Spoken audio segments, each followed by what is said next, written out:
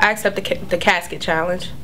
Teaming up with Brother Muhammad, we doing this challenge. Y'all took it serious with the ice bug challenge, right? It was all fun and getting games, right? It was laughter. I mean, I had fun with it too. Yeah, but I ain't about that. I'm about the casket challenge. I'm an intern, a young intern at that.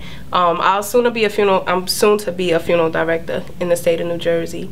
Now, I can relate. I can relate to the youth out here. I can relate to inside this building. I can relate to a lot of different things. But what I can't relate to is that our youth, our kids, our brothers, our sons, our mothers are in here crying while our sons are dying.